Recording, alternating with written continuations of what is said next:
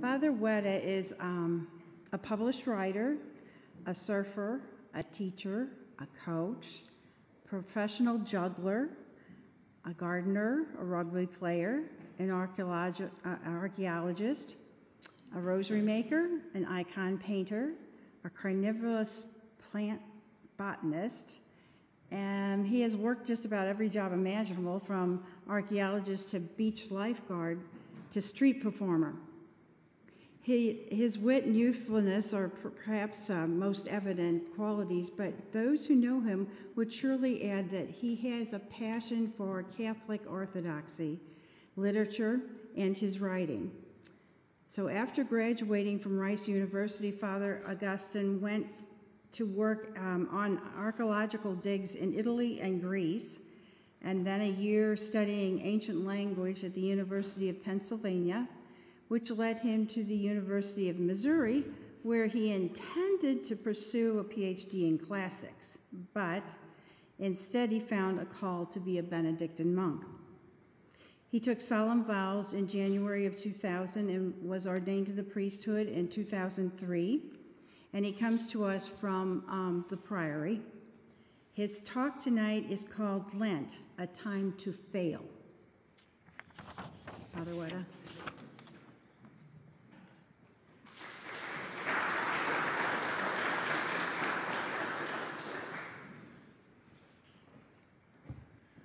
Okay, so I'll begin with a couple of disclaimers. Kurt Vonnegut said, "A great speaker never begins with an apology," but that's exactly what I'm going to do.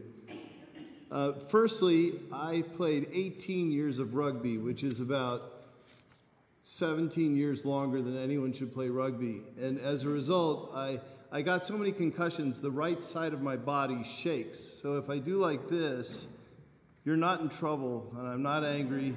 And you don't have to wave back. It's just me. The second thing is, I wrote this book, and it went viral. And I've given so many of these talks now, I've forgotten where I've been and where I haven't. So if you remember me speaking here, could you raise your hand? And I'll just 2, 3. Okay, good. I'm going to try not to repeat myself. That gives me a sense of what I should and shouldn't say. Thank you. Well then, let's just jump right in. Our help is in the name of God, who made heaven and earth. God our Father, grant us the fortitude to be faithful, loving Catholics, the humility to walk that path in truth, and the serenity to do it with joy. We ask this in the name of Christ our Lord. Amen.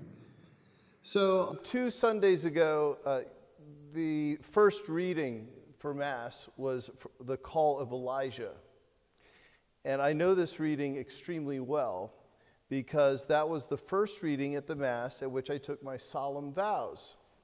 On January 1st, 2000 at 9 a.m., which means I am the first monk of this millennium, unless some jerk in the Cook's Islands got there first.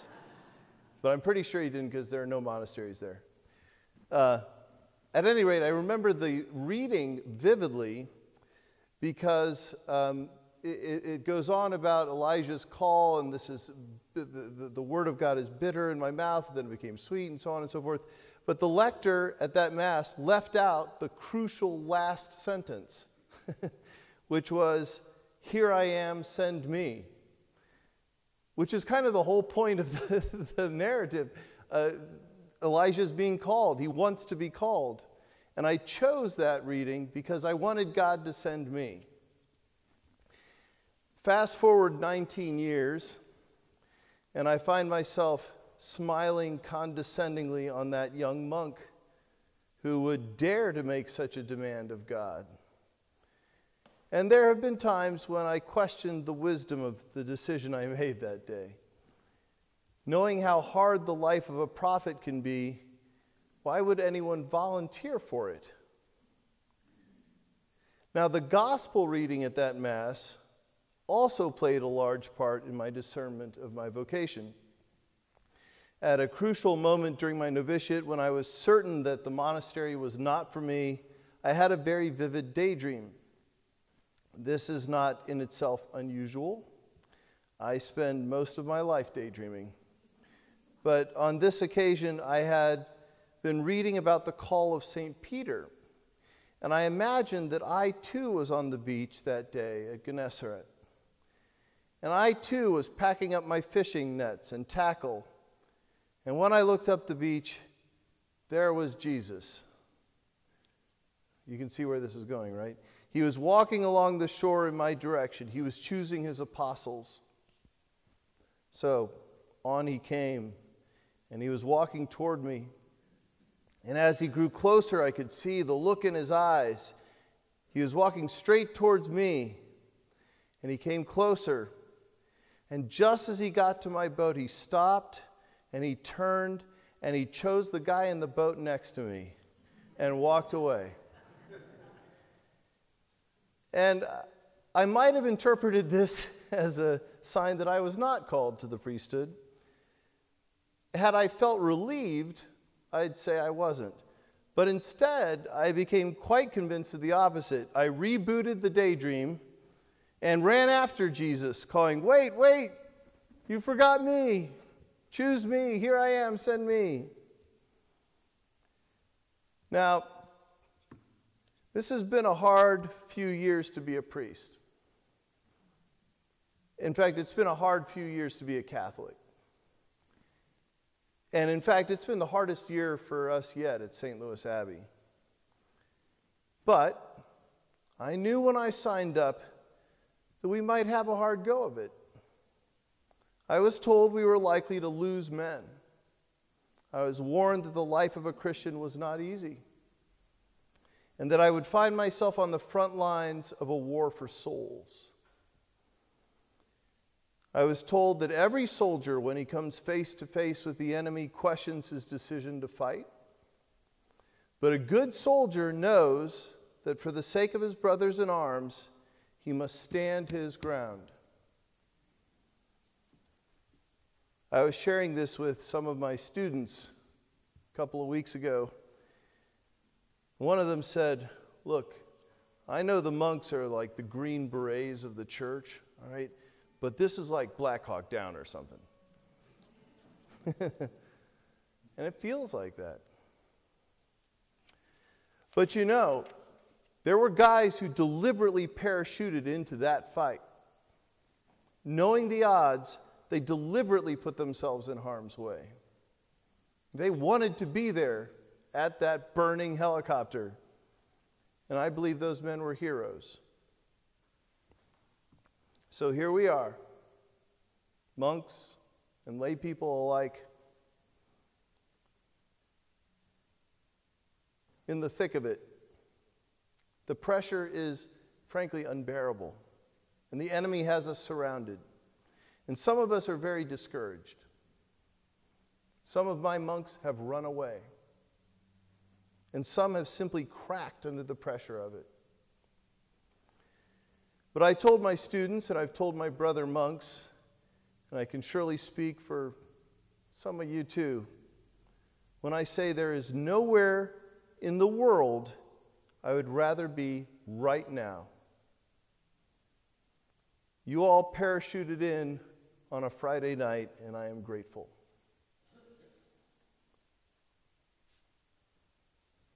My father's a historian, and he sent me a speech by Winston Churchill. Not a great theologian, probably not a saint, but a great soul nonetheless, a steadfast soul. A soul who, when it looked like his people were likely to lose heart, gave a speech which steeled their resolve. And I find myself rereading this speech in a new context, and I'll read it here with you. He said, "I have nothing to offer but blood, toil, tears, and sweat. We should prepare ourselves for hard and heavy tidings.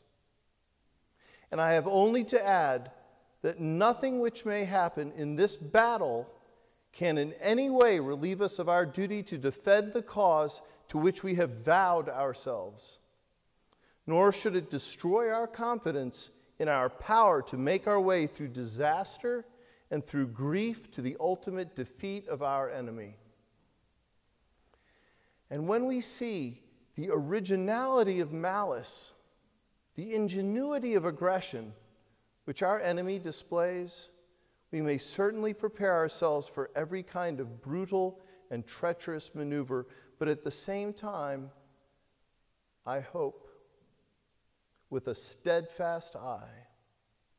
For even though many have fallen, or may fall into the grip of the enemy, and all the odious apparatus of his rule, we shall not flag or fail. We shall go on to the end. We shall fight with growing confidence and growing strength. We shall defend our home, whatever the cost may be. We shall fight on the beaches. We shall fight on the landings. We shall fight in the fields and in the streets. We shall fight in the hills. We shall never surrender. Or to put it in more biblical terms, do not be afraid.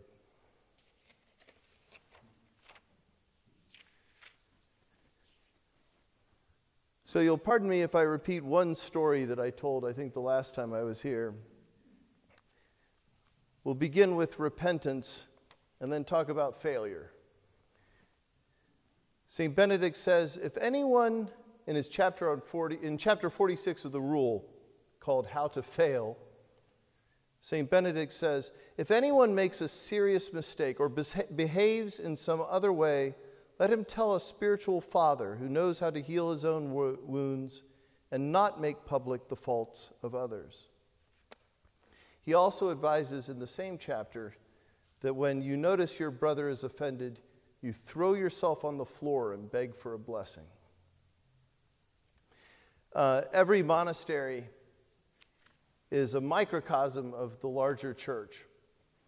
And so we have fat monks and skinny monks and dumb monks and smart monks and ingenuous monks and hardworking monks and lazy monks. And every monastery has a crazy monk. Every monastery, only one, because you can really only handle one crazy monk. But our crazy monk was Brother Edward Dahlheimer. And by crazy, I mean he had invisible animals in his room that talked to him. And he was, I think, what they call obsessive compulsive. Everything had to be exactly correct when he came into choir. All his books were lined up at right angles. When he came into dinner, he spent about 10 minutes lining up his forks and knives. When he died, we went into his room and he had the furniture glued to the floor. There was a lamp glued to his desk. Pictures were glued to the wall. There was a pencil glued to the table, so it would always be where he needed it. Now, at the same time, Brother Ed was a great genius. At the age of, I think, 82, he taught himself to play the harmonica because he was a fan of bluegrass and blues. He didn't know how to read music, so he invented his own notation based on colors. In the archives, we have volumes of books that are just lines of color. No one knows what they mean, but they're bluegrass music. Over 500 tunes he transcribed into this invented language of his. And he was an authority also on Ernest Hemingway. In fact, he owned personally a first edition signed copy of The Sun Also Rises. I asked him if I could see it once, and he said, never. Because, brother, I am not obsessive compulsive. I am so consistently late for everything that my confraters have begun to call me the late Father Augustine. And everything in my room is in a big pile, and I'm a mess. And I forget to do everything. That's why I forgot what I had already told you today. And to make matters worse, Brother Ed had to sit next to me in choir 4 times a day for 8 years. So we didn't get along. And when you don't get along with someone in a monastery as strict as mine, you have to have a very quiet fight. I don't even know if I should say this, but once or twice I may have rearranged his books. And he had his own way. He once threw away all of my rugby equipment. And then, to make matters worse, the abbot made me the kitchen master and made him the dishwasher. Yeah. If he wasn't crazy at the beginning, he was definitely crazy by the end. And honestly, I was probably the worst kitchen master St. Louis Abbey had ever seen.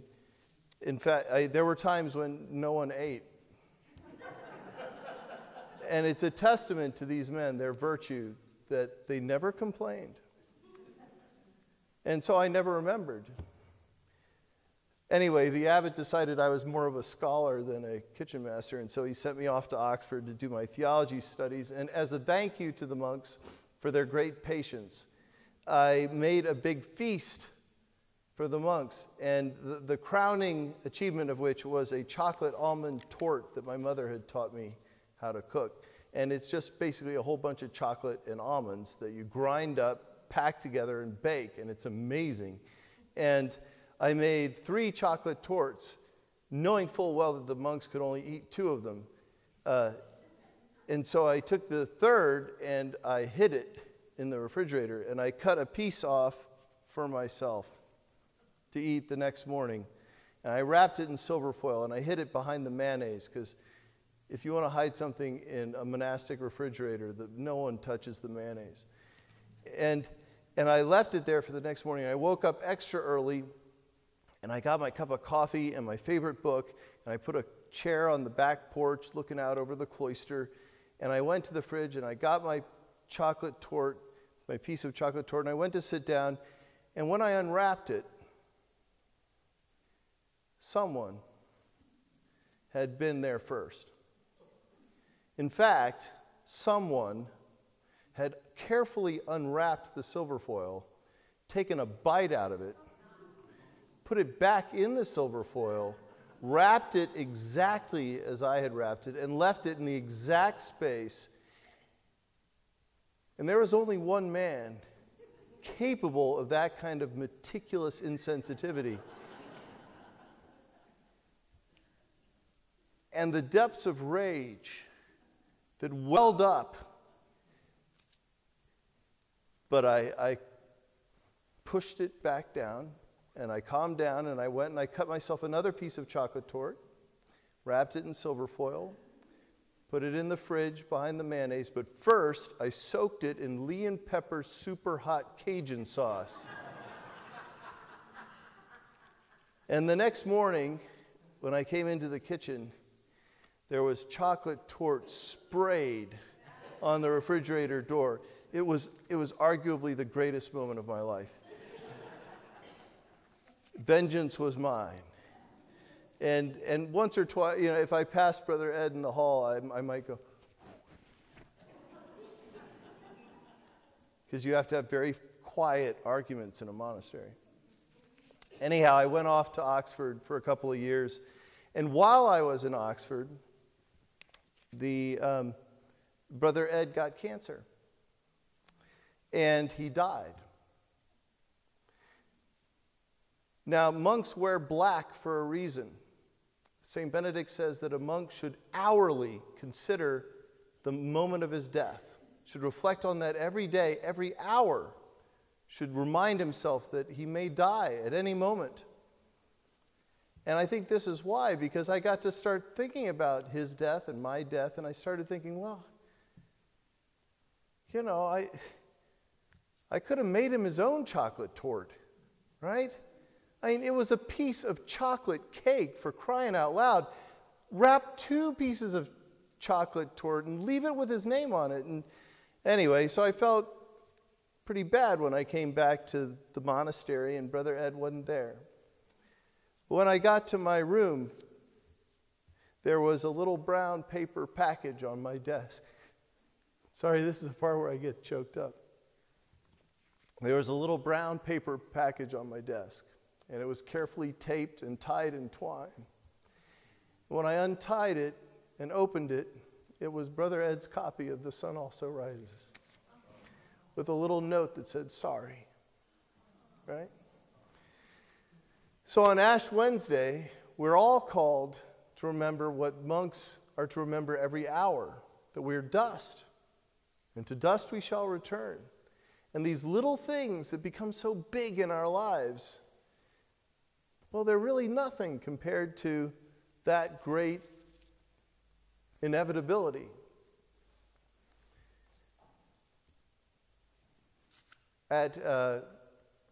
Right around the time I took my solemn vows, my sister took her marriage vows. And she asked me to give the toast at her wedding. And I went to one of the Sen Pecte, the old hearts, as I often do. Abbot Patrick, who was asleep in the calefactory that's monkish for a living room. And I asked him what I should tell my sister on her wedding day for her toast. And he said, oh, you tell her that there will come a day when she will want the window open and he will want the window closed. And then he went back to sleep. And it took me years to figure out what he meant. I did give that as her toast, and everybody thought I was great. But I had no idea what I was talking about until a few years ago, I was telling this story to the missionaries of charity, who I love to tease. Nothing's better than teasing a missionary of charity. They all look like this. Even the Americans, they end up talking like this. And they say, oh, Father, you're so funny. Anyway, I told them this story, and one of them told me a story. She said, oh, that makes perfect sense. When I was assigned to the Amazon, who gets assigned to the Amazon? She said, I lived in a shack with 4 nuns, 4 missionaries, and one of them was a local. And every night she would come in before bed and close all the windows and the door. And we would steam quietly all night till the next morning, right? And the one thing we wanted more than anything was just to open one of those windows. But no one said a word. And finally, by some great act of divine mercy, this nun was transferred, and they opened up all the windows. And they had the first pleasant night's sleep in years, and woke up the next morning with snakes in their beds. Right? Because this nun had been looking out for them the whole time, but none had bothered to ask. Right? St. Benedict talks about mutual obedience, right? That you trust the people you love. You trust the people you live with. For that matter, you trust the people you don't love, just by default. I'm way off course now. I left the script like 10 minutes ago. I've been reading a bunch of psychology books lately because I've been thinking about decision making, and there's this incredibly cool concept called the fundamental attribution error. Anybody? No, good. You haven't heard of it. It's a big word, but the idea is that when I do something kind of shady, I judge myself based on the circumstances. Right? If I cut in line in the grocery store, it's because there's an emergency, or I'm in a terrible rush, or I've had a hard day. If someone else cuts in line, he's a jerk. Right? So you apply a different criteria to other people's actions than you do to your own. Right? Or another way to put it is, when you're on the highway, everybody who passes you is a maniac, and everybody slower than you is a moron, but you have picked the exact right speed, right? How is that even possible? But so charity, it turns out, makes just good psychological sense. But this is why we need repentance, right? St. Benedict says that a monk, the second he notices that his brother is angry, he throws himself on the floor, right? And I do this so often. that my brethren are kind of annoyed at it now. But it works. Not too long ago, I told a joke in the faculty room at Priory, which didn't go over well. And one of the teachers came up to me and she said, I find that really offensive. And I panicked, so I threw myself on the floor and begged for a blessing. And she went, "It's my fault."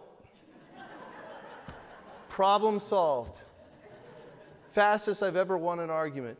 And the beauty of it is, you don't even have to feel sorry, right? I tell the kid, because you're not looking at them, right? But the but the other beauty of it is that people tend to get angry, I think, because when you anger them, it's because you've stolen some of their dignity somehow. You've taken a piece of. So by making yourself small like that, you give them back their dignity. And then you ask for a gift even. But all this comes under the mantle of obedience. When I was, you can even do apologies wrong, right? I mean, we've heard, how many apologies have we heard politicians say, actors say, "I'm really sorry if someone was offended by what I might have done when I was provoked." When I first joined St. Louis Abbey, I made a resolve to never have another lustful thought, which lasted all of about 7 minutes. So I decided to put that off till my novitiate, and I met with equal failure there. But in the course of my novitiate, I read the biography of St. Francis, and we all know what St. Francis did when he was struggling with lustful thoughts, right? He threw himself in a rose bush. So, thinking if it worked for St. Francis, why not give it a shot, right? There were several rose bushes in the cloister.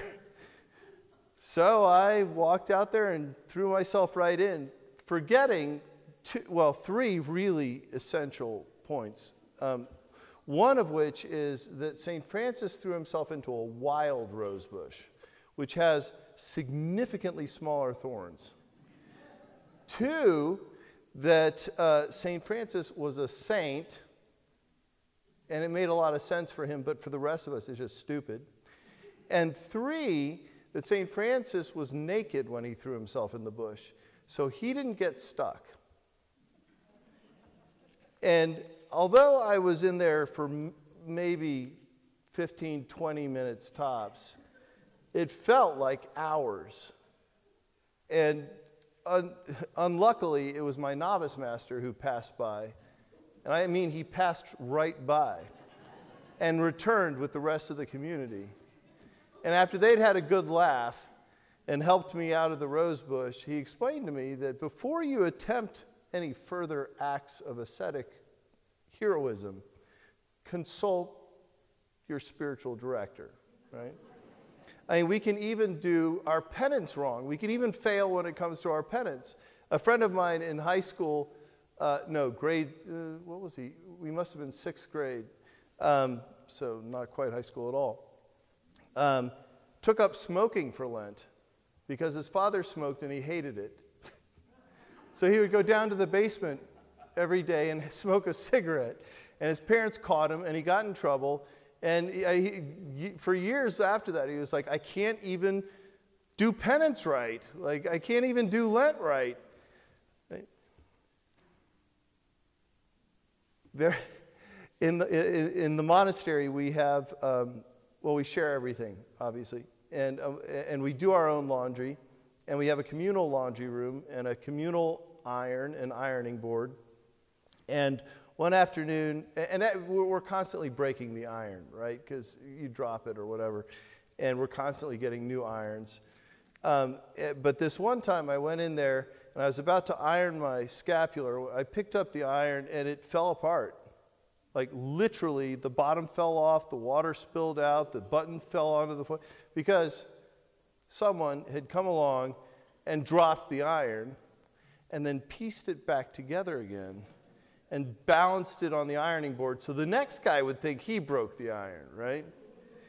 And again, you're maybe learning too much about my life in the monastery, but again, I was really peeved because I was the one who was going to have to apologize to the prior for breaking the iron. So I made a snarky announcement after dinner when it was time for that sort of thing, about to the effect that someone had left the iron pieced together on the iron board, blah, blah.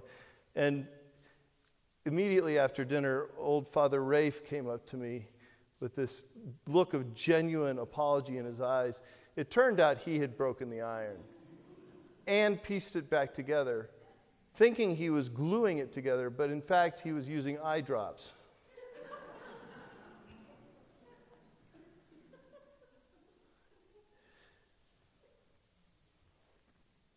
So far, I haven't even gotten to my talk. Let's go with failure then. This is, my first book was on humility, as you probably guessed. I gave myself an award for my humility, so I'm qualified. My second book is going to be on failure, for reasons maybe equally obvious. And this is how I want to start it. In one of the great scenes of Western literature, the enraged warrior Achilles, who is unbeatable, stands outside his tent on the beach of Troy, while 3 ambassadors beg him to rejoin the battle. Right? And Achilles, who is unmoved by their appeals, answers, "I hate that man like the gates of death, who says one thing but hides another in his heart. So I'll say this straight. Will Agamemnon win me over? Not for all the world. Not now that he has torn my honor from my hands." It's this shockingly powerful passage, and also heart-wrenching, but somewhat confusing as well, because we have to ask ourselves as moderns, how do you steal someone's honor? How do you take someone's honor from their hands? Well, scholars have written volumes about this, but the long and short of it is this. The Greeks of the Bronze Age measured their honor in stuff and in reputation. Right? They called it time and kleos. Sometimes you hear it translated honor and glory. When they say all honor and glory to you, Lord, it's all time, all kleos to you, Lord. So time is measured in stuff. So the more stuff you have, the more honor. And if someone takes your stuff, they literally take that much honor. Someone stole a Greek hero's cow, they stole 1 cow's worth of honor. And similarly with kleos, or glory, it's determined by popular opinion. So if someone insulted a Greek warrior, he literally damaged his glory.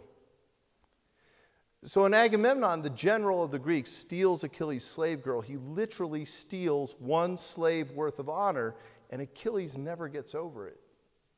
Because honor is a zero-sum game. The more of it Agamemnon gets, the less of it Achilles has. Now, the reason I open with this story is because I think Achilles has begun to make a comeback. I think as a culture, we've begun again to measure our honor in material external things. And I think our kids are feeling the stress of it. But my purpose here is not to whine about how lousy the world has become, but rather to propose a few solutions, some antidotes. And I offer them in the form of 4 short stories. Well, actually 5 people, 5 saints, 4 stories. And as I move from one little story to the next, I want you to keep Homer's invincible hero Achilles in the back of your mind. Okay? So the first failure I want to start with is John the Baptist. He ate bugs. And I could stop there, really. I think I would have made a pretty good point. But he wore uncomfortable, unattractive homemade clothes. He died young and was, by his own admission, unworthy to fasten the sandals of the man who came after him. And when his own followers decided to abandon him, he said, well, I must decrease, so this one may increase. What a sad thing to say. Can you imagine any politician, movie star, superhero, CEO, saying something like that today? I must fail so Hillary can succeed. Like most of the prophets, John was murdered by the very people he was trying to help. And he was preparing them for a man they would eventually reject, humiliate, and execute in the most horrible way. And yet, Jesus himself said of this colossal failure that he was the greatest man born of woman. He's one of the few saints in the Roman calendar who has 2 feast days devoted exclusively to him. One is his birth, the other is, ironically, his beheading. All right, story number 2, Saints Simon and Jude. Here are 2 men who own nothing and about whom we know very little. St. Jude was confused with Judas so often he became the patron of lost causes. What's more, the gospel writers themselves couldn't seem to keep his name straight. John calls him Judas, but not the Iscariot. Luke calls him Jude, the brother of James. Matthew calls him Thaddeus. Nothing is said about him in any of the Gospels except that he asked one question, and not a very good one. He says, Lord, what's this? That's John 14:22. And that's it. There's a New Testament letter that bears his name, but most scholars agree that someone else probably wrote it for him. Now, we know even less about Simon. Mostly he goes by not Peter. Luke calls him Simon the Zealot. Matthew and Mark call him Simon the Canaanite. But he's pretty much referred to as not someone else. And that's it for Simon and Jude. They even have to share a feast day.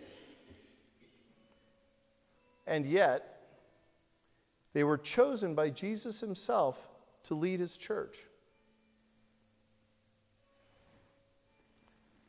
Story number 3. This one's my favorite. St. Edward the Confessor. Here we come upon a refreshing change of pace. Edward was a king. By the standards of the time, he was obscenely rich and singularly influential. However, he was, by most accounts, the worst politician in the history of Britain. King Edward, son of Ethelred the Unready, an unauspicious beginning, if ever there was one, was weak, impotent, timid, and famously ugly. In worldly terms, a complete disappointment. During the course of his reign, Edward lost all of his kingdom's money without accumulating any political power. In fact, he allowed himself to be used as a puppet by, of all people, his in-laws. Then, when they were done with him, a pack of foreign con men took over. Furthermore, despite his marriage to an intelligent and beautiful woman, he never managed to produce an heir, which is the one thing even an incompetent monarch can usually pull off. Some claim that this was his choice because he secretly wanted to be a monk. Others claim it was his wife's choice because he was so ugly.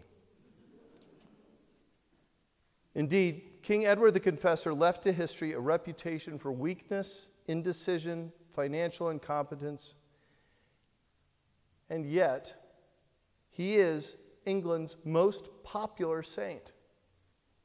He built the world's greatest monastery at Westminster, and to this day, over 1 million people come every year to visit his tomb. And lastly, a local gal, St. Rose Philippine Duchesne. I alienated an entire church full of sisters with this one. So I'll just confine myself to her biography. Okay, not my words, the words of Marion T. Horvat, her biographer. She said of St. Philippine, the first order she entered closed. She did not feel realized in the second institution until she came to America to convert the Indians.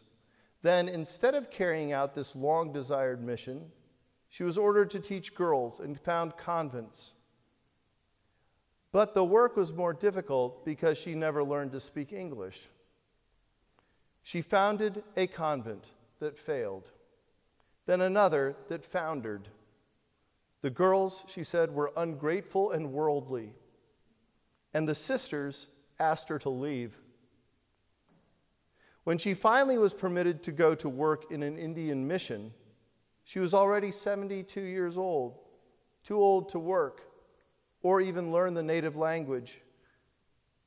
But after only 1 year, she was denied even that great consolation. She was ordered to leave the Indian mission and return to Florissant, where she died, having converted exactly one Indian who apostatized. And yet, she was utterly faithful to her call as a missionary. She never gave up. And a century after her death, when the Jesuits finally showed up and did the job right, the Potawatomi Indians still remembered her as, oh, the woman that prayed. Now, saints like these would have baffled Achilles. Simon and Jude died without Time or Kleos. Edward squandered his political influence. John the Baptist had his head cut off. Rose Philippine died penniless and disappointed. No honor or glory there. Not by ancient Greek standards. In fact, these folks come up pretty short by our modern standards as well.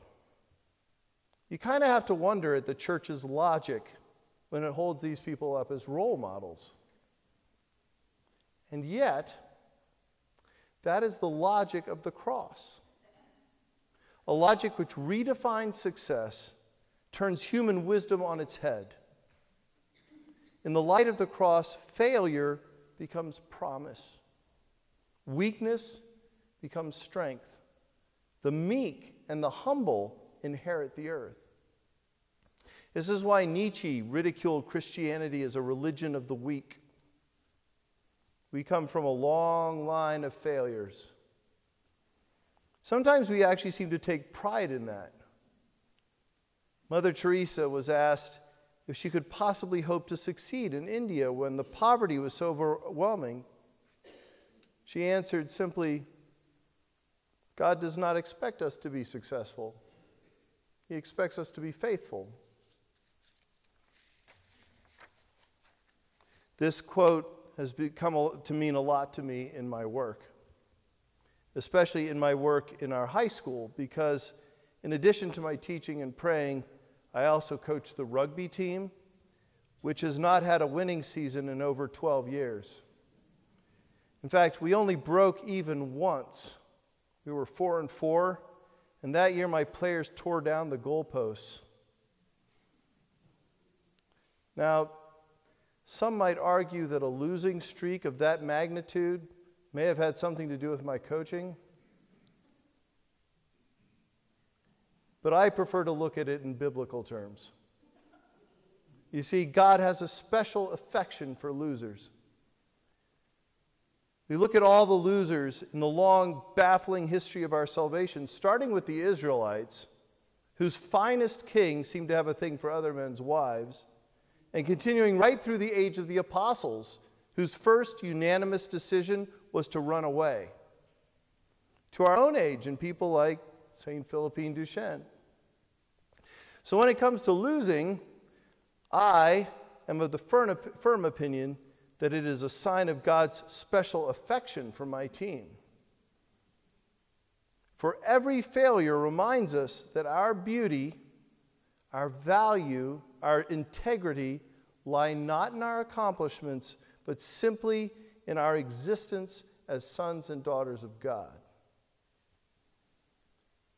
That said, before I close, I need to make one more point, which is that failure is bad. Like all forms of suffering, it is a consequence of original sin. And it is natural, even wise, to avoid failure whenever possible. But just as there is a tendency to romanticize suffering as though it were thought to be, or a thing to be sought out, or worse yet, enjoyed, so there can be a tendency to romanticize failure as though it were just an alternative form of success. Like suffering, however, failure can be transfigured, enriched, elevated in the light of the cross, which was, in its unique way, the fusion of humanity's greatest failure with its greatest victory. So just as it was Christ's vocation to die on the cross, so we may be called by God to fail from time to time. In fact, I think it's fair to say that we will all inevitably be called to fail on some level. But the good news, with a capital G and a capital N, is that if we can remember to unite that failure with Christ's own suffering, it transforms into a tremendous good. Not just an opportunity to grow, but a participation in the redemptive sufferings of Christ.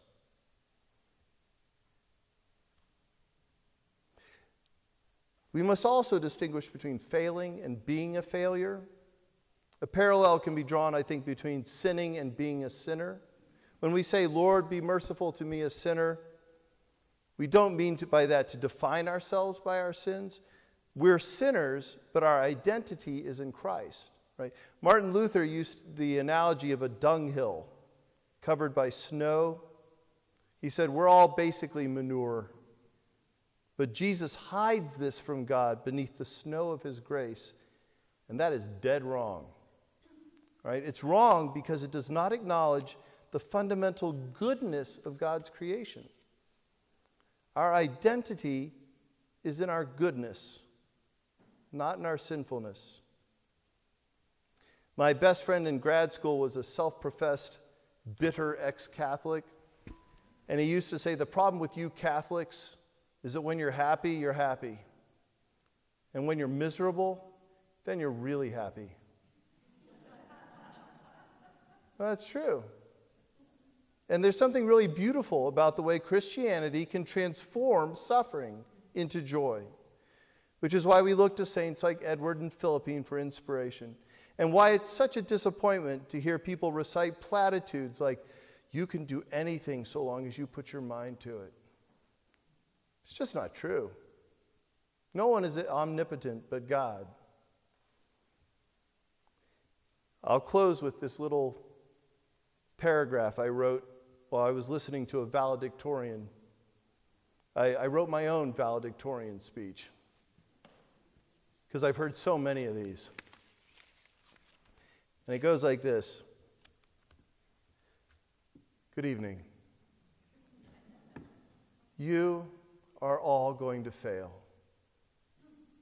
You all inevitably have your hearts broken, experience loneliness, miss a major opportunity, lose a game, lose a job, lose a bunch of money, be abandoned and ridiculed and humiliated and scorned. You are destined for failure. And that is very, very sad. But it's also okay, because your God had his heart broken and was ridiculed by his friends. Your God was humiliated and scorned and abandoned. And that means that your dignity is not bound up with your success. You are a child of God. You have been divinized.